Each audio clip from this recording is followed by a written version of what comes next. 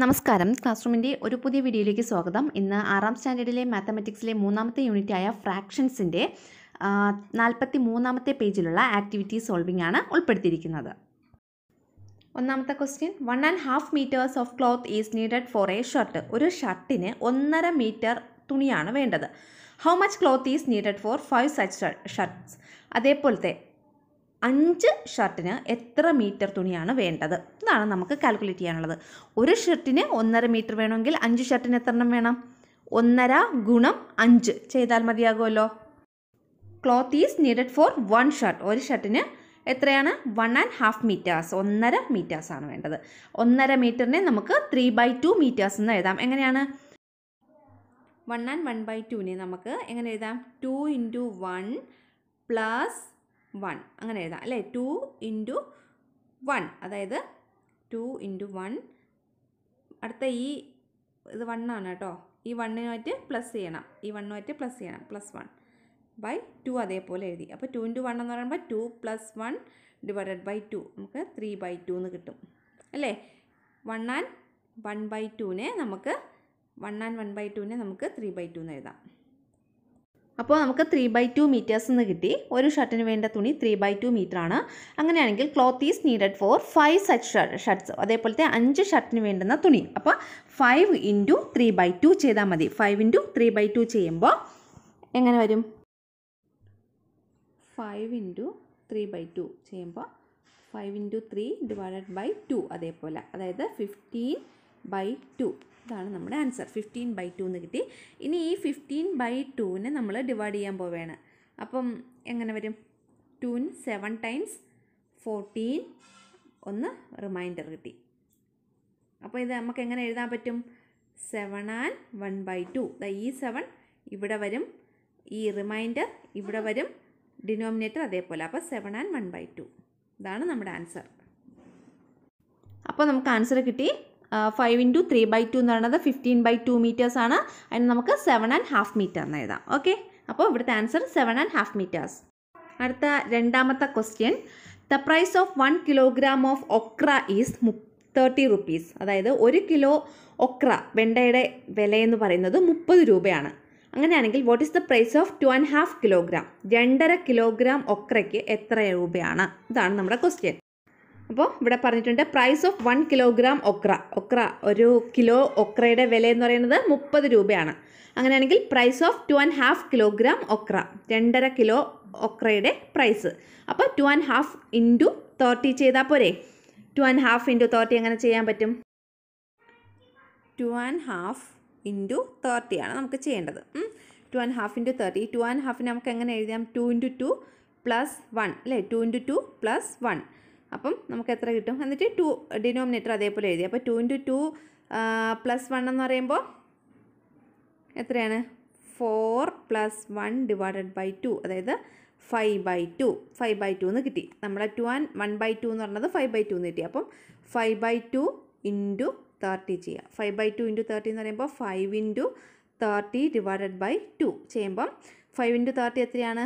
150 / 2 നമുക്ക് കിട്ടും. 180 / 2. ഇനി ആ 180നെ നമ്മൾ 2 കൊണ്ട് ഡിവൈഡ് ചെയ്ത് നോക്കണം. 2 കൊണ്ട് ഡിവൈഡ് ചെയ്യുമ്പോൾ 7 times 4, 1 റിമൈൻഡർ, 10, 5. അപ്പോൾ നമുക്ക് എത്ര കിട്ടി? 75 എന്ന് കിട്ടും. ഇവിടെ 0. അപ്പോൾ നമ്മുടെ ആൻസർ 75. അപ്പോൾ 2.5 ഇവിടെ പറഞ്ഞിട്ടുള്ളത്. 2.5നെ നമുക്ക് 5/2 എന്ന് എഴുതാം. 5/2 into 30 ചെയ്യുമ്പോൾ 150 / 2 എന്ന് കിട്ടും. 150യെ 2 കൊണ്ട് നമ്മൾ ഡിവൈഡ് ചെയ്യുമ്പോൾ 75 rupees എന്ന് കിട്ടും. അപ്പോൾ 2.5 കിലോ ഒക്രയുടെ വില എത്രയാണ്? 75 rupees. അടുത്ത മൂന്നാമത്തെ question, a man wax 1.5 kilometers in 1 hour. 1 മണിക്കൂർ കൊണ്ട് 1.5 കിലോമീറ്ററാണ് ഒരു മനുഷ്യൻ നടക്കുന്നത് എങ്കിൽ how many kilometres does he walk in 1.5 hours at this speed? ഇതേ സ്പീഡിൽ 1.5 മണിക്കൂർ കൊണ്ട് അദ്ദേഹം എത്ര കിലോമീറ്റർ നടക്കും? ഇതാണ് നമ്മുടെ ക്വസ്റ്റ്യൻ. അതായത് 1 മണിക്കൂർ കൊണ്ട് 1.5 കിലോമീറ്റർ നടക്കുമെങ്കിൽ 1.5 മണിക്കൂർ കൊണ്ട് എത്ര കിലോമീറ്റർ നടക്കും? ഇതാണ് question. Walking distance in 1 hour. 1 മണിക്കൂർ കൊണ്ട് അദ്ദേഹം എത്ര ഡിസ്റ്റൻസ് ആണ് നടക്കുന്നത്? 1.5 kilometre. Walking distance in 1 hour is 1.5 kilometer. അങ്ങനെയാണെങ്കിൽ വാക്കിംഗ് ഡിസ്റ്റൻസ് ഇൻ 1.5 hour, 1.5 മണിക്കൂർ കൊണ്ട് അദ്ദേഹം എത്ര ദൂരം നടക്കും? അപ്പോൾ 1.5 hour ഇൻറ്റു 1.5 കിലോമീറ്റർ ചെയ്ത് കഴിഞ്ഞാൽ നമുക്ക് ആൻസർ കിട്ടും. അപ്പോൾ 1.5 ഇൻറ്റു 1.5, 1.5നെ നമുക്ക് 3/2 എന്ന് എഴുതാം, ഇൻറ്റു 1.5നെ വീണ്ടും 3/2 എന്ന് എഴുതാം. ഇനി അവ തമ്മിൽ ഗുണിച്ച് എഴുതിയാൽ മതി അല്ലേ. 3 × 3 ഡിവൈഡഡ് ബൈ 2 × 2. അപ്പോൾ 3 × 3 ചെയ്യുമ്പോൾ 9 ഡിവൈഡഡ് ബൈ 2 × 2 ചെയ്യുമ്പോൾ 4. അപ്പോൾ 9/4 എന്ന് കിട്ടും. 1.5 ഇൻറ്റു 1.5, അത് 2 × 1 + 3 അല്ലേ. അപ്പോൾ 2 × 1 ചെയ്യുമ്പോൾ 2 + 1 ഡിവൈഡഡ് ബൈ 2 ഇൻറ്റു ഇതേപോലെ തന്നെ 2 + 1 ഡിവൈഡഡ് ബൈ 2. അപ്പോൾ നമുക്ക് 3/2 എന്ന് കിട്ടും. 3/2 ഇൻറ്റു 3/2 ചെയ്യണം. 3/2 ഇൻറ്റു 3/2, 3/2 ചെയ്യുമ്പോൾ 3 × 3, അപ്പം 9 ഡിവൈഡഡ് ബൈ 2 × 2 4. അപ്പം 9/4 എന്ന് കിട്ടും. ഇനി ഈ 9/4നെ നമ്മൾ ഡിവൈഡ് ചെയ്യുമ്പോൾ എത്ര കിട്ടും? 4 2 times 8 1 റിമൈൻഡർ. അപ്പോൾ നമുക്ക് എങ്ങനെ എഴുതാം? 2 1/4, 2 and 1/4. ഇതാണ് നമ്മുടെ ആൻസർ എന്ന് പറയുന്നത്. അപ്പോൾ 1.5 മണിക്കൂർ കൊണ്ട് സഞ്ചരിക്കുന്ന ദൂരം എന്ന് പറയുന്നത് 2 and 1/4 കിലോമീറ്റർ ആണ്. 2 and 1/4 കിലോമീറ്റർ. അടുത്ത ക്വസ്റ്റ്യൻ, റോണി ഹാസ് 36 സ്റ്റാമ്പ്സ്. റോണിയുടെ കൈവശം 36 സ്റ്റാമ്പുകളുണ്ട്. Saheera says she has 2 and 1/4 times as match. Saheera പറയുവാണ് സഹീറയുടെ കൈവശം റോണിയുടെ കയ്യിലുള്ളതിൻ്റെ 2.25 മടങ്ങ് കൂടുതലുണ്ട്. 2.25 മടങ്ങ് കൂടുതലുണ്ടെന്നാണ് പറയുന്നത്. അങ്ങനെയാണെങ്കിൽ how many stamps does she have? സഹീറയുടെ കൈവശം എത്ര സ്റ്റാമ്പുണ്ട്? റോണിയുടെ കൈവശം 36 സ്റ്റാമ്പുണ്ട്. സഹീറയുടെ കൈവശം റോണിയുടെ കയ്യിലുള്ളതിനേക്കാൾ 2.25 മടങ്ങ് കൂടുതലുണ്ടെന്ന് പറയുന്നുണ്ട്. അങ്ങനെയാണെങ്കിൽ സഹീറയുടെ കൈവശം എത്ര സ്റ്റാമ്പുണ്ടെന്നാണ് നമ്മൾ കണ്ടുപിടിക്കേണ്ടത്. Number of stamps in Roni. റോണിയുടെ കൈവശം എത്ര സ്റ്റാമ്പുണ്ടെന്നാണ് പറയുന്നത്? 36 അല്ലേ, 36 സ്റ്റാമ്പ്സ്. അങ്ങനെയാണെങ്കിൽ number of stamps in Saheera എന്നാണ് കേട്ടോ. Number of stamps in Saheera. സഹീറയുടെ കൈവശം എത്ര സ്റ്റാമ്പുണ്ട്? എത്ര സ്റ്റാമ്പാണ്? റോണിയുടെ കൈവശമുള്ളതിൻ്റെ 2.25 മടങ്ങ് കൂടുതലുണ്ട്. അപ്പോൾ 2.25 അല്ലെങ്കിൽ 2 and 1/4 ഇൻറ്റു 36 ചെയ്യണം. 2 and 1/4 ഇൻറ്റു 36 എങ്ങനെ ചെയ്യാം? അപ്പോൾ 2 and 1/4 ഇൻറ്റു 36 കണ്ടുപിടിക്കണം. അതിന് മുമ്പേ 2 and 1/4 എങ്ങനെ നമുക്ക് എഴുതാം? 2 × 4 8 + 1 9/4 എന്ന് എഴുതാം. അപ്പോൾ 9/4 ഇൻറ്റു 36, അതായത് 9 × 36 ഡിവൈഡഡ് ബൈ 4. 9 × 36 ചെയ്യുമ്പോൾ 36നെ 9 കൊണ്ട് നമ്മൾ ഇൻറ്റു ചെയ്യുമ്പോൾ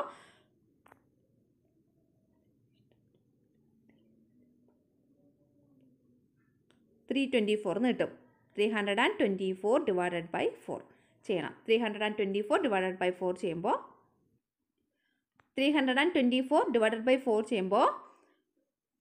8 times 32, ബാക്കി ഒരു 4 ഉണ്ട്. അപ്പം 1 times 4 0. അപ്പോൾ നമുക്ക് 81 എന്ന് കിട്ടും. 324നെ 4 കൊണ്ട് ഡിവൈഡ് ചെയ്യുമ്പോൾ 81 കിട്ടും. 81 ആണ് നമ്മുടെ ആൻസർ. അപ്പോൾ ഇവിടെ സഹീറയുടെ കൈവശം എത്ര സ്റ്റാമ്പ്സ് ഉണ്ട്? 81 സ്റ്റാമ്പുകളാണുള്ളത്. അടുത്തത് കാൽക്കുലേറ്റ് ദ ഫോളോയിങ്. താഴെ കുറച്ച് ക്വസ്റ്റ്യൻസ് കൊടുത്തിട്ടുണ്ട്. ഒരു 6 ക്വസ്റ്റ്യൻസ് കൊടുത്തിട്ടുണ്ട്. അത് കാൽക്കുലേറ്റ് ചെയ്യാനാണ് പറഞ്ഞിട്ടുള്ളത്. ഒന്നാമത്തെ ക്വസ്റ്റ്യൻ 4 times 5 and 1/3. അപ്പോൾ 5 and 1/3 ഇൻറ്റു 4 ചെയ്യണം അല്ലേ. 4 × 5 and 1/3. അപ്പോൾ 4 × 5 and 1/3നെ നമ്മൾ 16 ഡിവൈഡഡ് ബൈ 3 എന്ന് എഴുതാൻ പറ്റും. അപ്പോൾ 4 × 16 ഡിവൈഡഡ് ബൈ 3 ചെയ്യുമ്പോൾ 64 ഡിവൈഡഡ് ബൈ 3. അപ്പോൾ ആൻസർ എന്ന് പറയുന്നത് 21 and 1/3. 21 and 1/3 ആണ് നമ്മുടെ ആൻസർ. ചെയ്യണം എങ്ങനെ? നമ്മുടെ ക്വസ്റ്റ്യൻ ഇതാണ്. 4 × 5 and 1/3. അപ്പം 4 × 5 and 1/3നെ നമുക്ക് എങ്ങനെ എഴുതാം? 5 × 3 15 + 1 16. 16 ഡിവൈഡഡ് ബൈ 3 അതേപോലെ എഴുതി. അപ്പോൾ 4 × 16 ഡിവൈഡഡ് ബൈ 3, അതായത് 4 × 16 ഡിവൈഡഡ് ബൈ 3. 16 × 4 ചെയ്യുമ്പോൾ നമുക്ക് 64 എന്ന് കിട്ടും. 64 ഡിവൈഡഡ് ബൈ 3. അപ്പം 64നെ നമ്മൾ 3 കൊണ്ട് ഡിവൈഡ് ചെയ്യണം.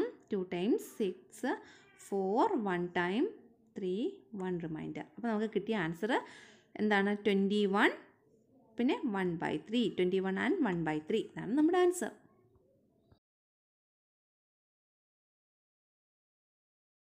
രണ്ടാമത്തെ question 4 and 1/3 times 5. 4 and 1 by 3 times 5 ഇതാണ് നമുക്ക് കണ്ടത്. അതായത് 4 and 1 by 3 into 5. 4 and 1 by 3 നമുക്ക് എങ്ങനെ എഴുതാം? 4 into 3 plus 1 divided by 3 അല്ലേ? അതായത് 4 ഗുണം 3 എത്ര കിട്ടും? 12 plus 1 13 divided by 3 അതേപോലെ എഴുതി into 5. അതായത് 13 into 5 by 3. 13 into 5 ചെയ്യുമ്പോൾ നമുക്ക് എത്ര കിട്ടും? 65 by 3. 65 by 3 നമുക്ക് ഡിവൈഡ് ചെയ്ത് നോക്കാം. 2 times 6, then 5, 1 time 3, 2 റിമൈൻഡർ അല്ലേ? ഇവിടെ 2 റിമൈൻഡർ കേട്ടോ. അപ്പം നമുക്ക് കിട്ടുന്ന ആൻസർ 21 2 by 3. 21 and 2 by 3 ഇതാണ് നമ്മുടെ ആൻസർ. 21 and 2 by 3. അപ്പോൾ 4 and 1 by 3 into 5. അപ്പോൾ 4 and 1 by 3 13 by 3 into 5 എന്ന് കിട്ടും. 13 by 3 into 5 ചെയ്യുമ്പോൾ 13 into 5 by 3. 13 into 5 എന്ന് പറയുമ്പോൾ 65. 65 divided by 3 ചെയ്യുമ്പോൾ 21 and 2 by 3 എന്ന് കിട്ടും. 21 and 2 by 3 ആണ് നമ്മുടെ ആൻസർ. അടുത്ത മൂന്നാമത്തെ question 1.5 times 2 by 3. 1.5 times 2 by 3. 1.5 times 2 by 3 അല്ലേ? 1.5 നമുക്ക് എങ്ങനെ എഴുതാം? 2 into 1 plus 1 അതായത് 2 into 1 2, 2 plus 1 3, 3 by 2 into 2 by 3 എങ്ങനെ? 3 into 2 divided by 2 into 3 6 by 6 എന്ന് കിട്ടും. അതായത് 1. ഇതാണ് നമ്മുടെ ആൻസർ. എളുപ്പമല്ലേ? അടുത്ത question 2 by 5 of 2.5. 2 by 5 of 2 and 1 by 2. അപ്പോൾ എങ്ങനെ? 2 by 5 ഓഫ് അടുത്ത 2 and 1 by 2. അപ്പോൾ 2 into 2 4, 4 plus 1 5, 5 by 2. എന്നിട്ട് 2 into 5 divided by 5 into 2 അല്ലേ? 2 into 5 divided by 5 into 2 ചെയ്യുമ്പോൾ 10 by 10 എന്ന് കിട്ടും. ആൻസർ 1. ഓക്കെ. അടുത്ത അഞ്ചാമത്തെ ക്വസ്റ്റ്യൻ 2.5 times 5.5 എങ്ങനെയാണ് ചെയ്യാനുള്ളത് നോക്കാം. 2.5 into 5.5. 2.5 എങ്ങനെ എഴുതാം? 2 into 2 4, 4 plus 1 5. അപ്പം 5 by 2 എന്ന് എഴുതാം. ഇൻറ്റു അടുത്തത് 5.5 എങ്ങനെ എഴുതാം? 5 into 2 10, 10 plus 1 11, 11 divided by 2 ഇങ്ങനെ എഴുതാം അല്ലേ? ഇനി 5 into 11 divided by 2 into 2 4. അപ്പോൾ 5 into 11 ചെയ്യുമ്പോൾ 55 divided by 2 into 2 ചെയ്യുമ്പോൾ 4. അപ്പോൾ 55 divided by 4 എന്ന് കിട്ടി. ഇനി ഇതിനെ നമുക്ക് ഡിവൈഡ് ചെയ്ത് നോക്കാം. 55 divided by 4 ചെയ്യുമ്പോൾ എത്ര കിട്ടും നോക്കാം. 55 divided by 4. 1 times 4, 1, 15 കിട്ടി. 3 times 12. 5 നിന്ന് 2 പോയാൽ 3. ഇതാണ് നമുക്ക് കിട്ടിയ ആൻസർ അല്ലേ? അതായത് എങ്ങനെ എഴുതാം? 13 and 3 by 4. ഇതാണ് നമ്മുടെ ആൻസർ. 13 and 3 by 4. 2.5 into 5.5 ചെയ്യുമ്പോൾ 5 by 2 into 11 by 2 കിട്ടും.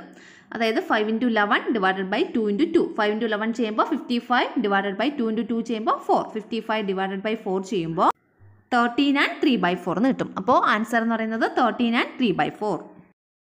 അടുത്ത ആറാമത്തെ question 4 and 1 by 3 of 4 and 1 by 2.